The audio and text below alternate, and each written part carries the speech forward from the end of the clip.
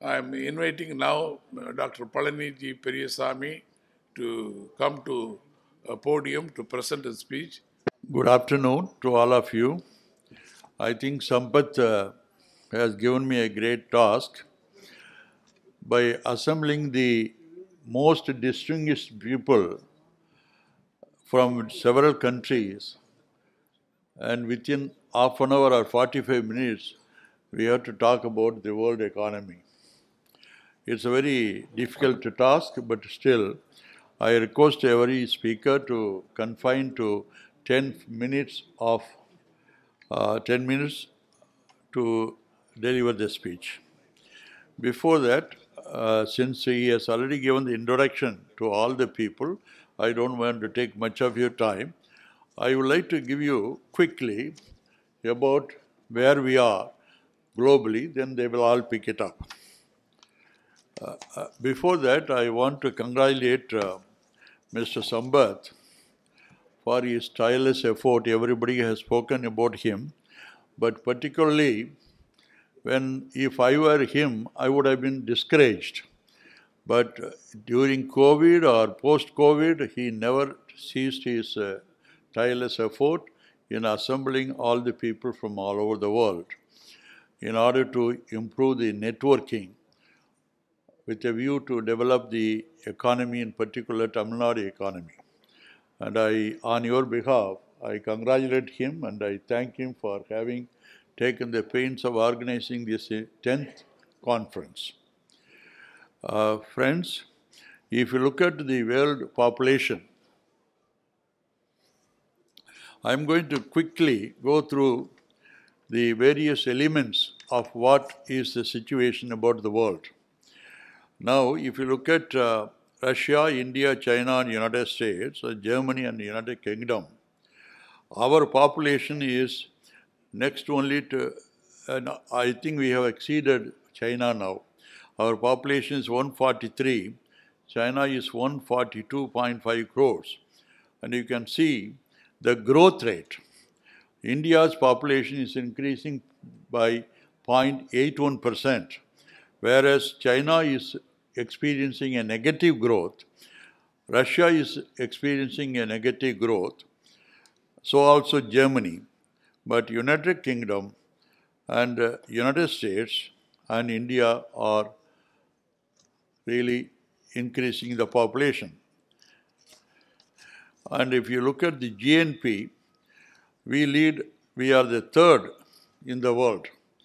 United States and China, then India comes the third.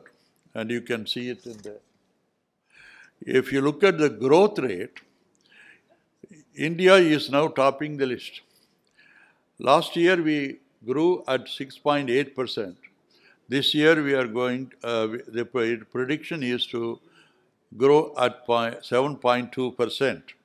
China is growing at 5.4%, Russia is 3%, and United Kingdom is only 0.5%, but whereas Germany is experiencing a negative growth. This will tell you how the world economies, the leading economies are growing. If you look at the per capita income, that's where I am concerned. Today, we may be the biggest economy, we may be we have largest population, but I think where we need to improve is our bottom line. We have to improve the poverty level of the people. We have to work towards elimination of poverty. Poverty eradication should become a very important aspect of our modern governments. And if you look at the per capita income, we are still the lowest. And the figures will tell you very clearly how our per capita income is the lowest among the developed nations. The highest is, of course, United States, Germany, then United Kingdom, so on and so forth. What are the major issues? The major issues are global warming, floods everywhere, because as a consequence of global warming, fire, climatic change, immigration, wars, inflation, technology transfer, and crime, introduction of electric cars as a substitute for petroleum, and refugee waves everywhere. If you look at the emerging markets, Africa, Vietnam, Cambodia, Indonesia, South America, Myanmar. But challenges are there. What are the elements of challenges? Corruption, political instability, and these countries do not have coherent policy framework. And of course, you know the global disease, that corona, etc., and terrorism. These are the challenges that we have globally today.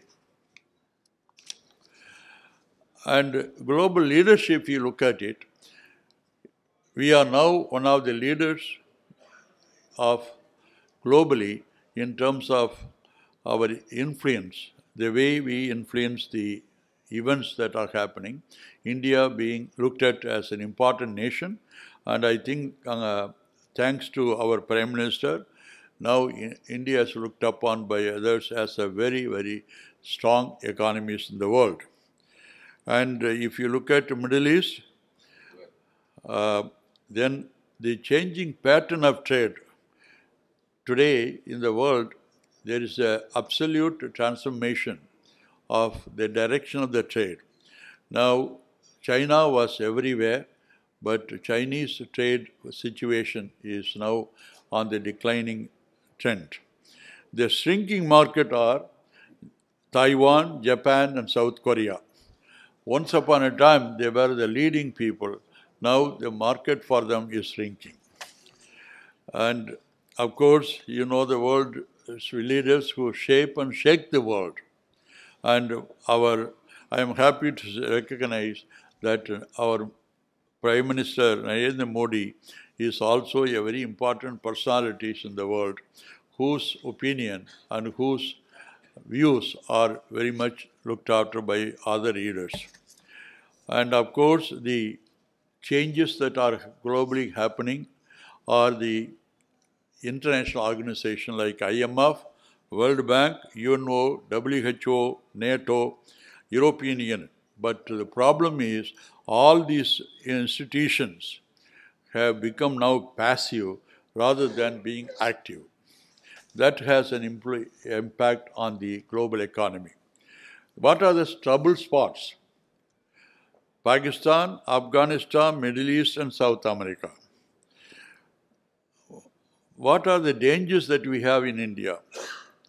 Corruption and regionalism is on the rise, and more segregation than unification.